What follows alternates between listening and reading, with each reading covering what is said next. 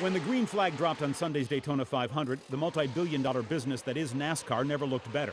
A new $2.4 billion television contract, increased attendance, and with the biggest Hemi-headed engine under the hood, the NASDAQ-traded International Speedway Corporation, owners of the Daytona track and owning or operating 10 others, in fiscal overdrive.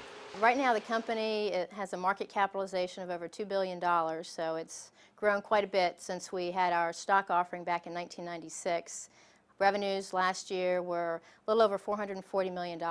With 2 new tracks opening this season, one in Chicago and the other in Kansas City, ISC's success was seen as drafting other NASCAR-dependent companies right along behind it, until the best of times turned into the worst of times. Turn 4 on the final lap of Sunday's race. In a benign for NASCAR-looking accident, Dale Earnhardt was killed instantly when his car hit the wall on Sunday. Earnhardt, considered by most to be the sport's biggest star, was responsible for tens of millions in earnings, not only for himself, but for the 52-year-old racing circuit as well. It is a sport built in large measure on fan loyalty to individual drivers, and no one had more than Earnhardt. In the eyes of Wall Street, there will be a short-term impact on public sector NASCAR-related offerings. We were a bit concerned going into it, and then this adds to our list of concerns. But we believe long-term this is an industry that has more growth and will continue to grow. But even Tuesday's Bank of America Securities downgrade from a strong buy to a buy of big board traded Speedway Motorsports is seen as short-term. Dale Earnhardt was the sport's biggest star, but not its only one.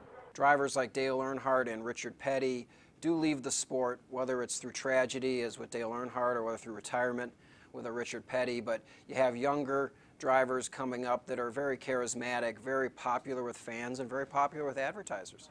Much of NASCAR's strength going forward is built on the expansion of its fan base beyond its traditional southeastern core. Longtime fans of the sport are the hardest hit, but the most understanding of what happened to Earnhardt on Sunday.